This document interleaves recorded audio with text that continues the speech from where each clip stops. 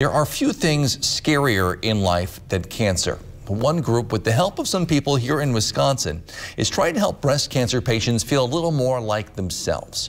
Newswatch 12's Lily Zoller joins us now live in studio with details. Lily. Thanks, Justin. Unfortunately, breast cancer is something that touches far too many people. And it may be the ultimate obstacle that life has to throw at people. Groups of knitters are actually making it easier for patients. I spoke to one of them, along with a cancer survivor, about exactly how they're doing this. It affects everything. Tammy Peischer was diagnosed with breast cancer in May. I mean, 1 minute you're just doing life and everything changes. Doctors told Tammy she had stage 2 invasive cancer. It really affects your self-esteem.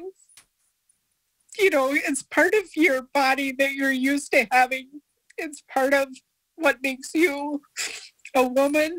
The diagnosis left Tammy with few options. I had a double mastectomy, and so when they do that, they remove everything except for the skin. Everything, including non-physical parts of her. I had a really hard time before my mastectomy thinking about waking up and just being flat, not having anything there, and what that would look like and what that would feel like.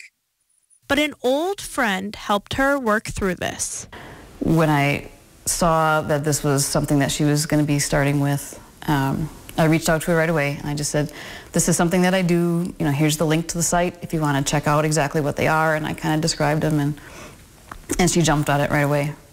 Lori is a volunteer with a group called Knitted Knockers. They knit prosthetics for women like Tammy. We just do them in different cup sizes. So like I believe these are A cups, these are C's, these are D's.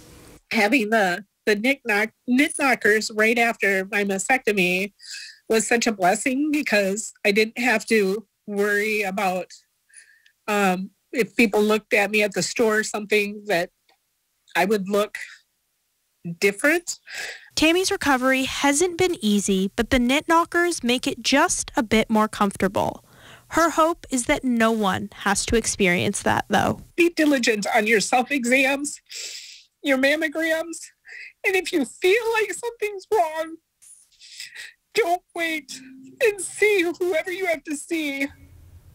Knitted Knockers is an international nonprofit that connects volunteer knitters with those who need it most. If you're interested in helping the organization meet the demand for Knitted Knockers, you can find out more information on their website. Justin?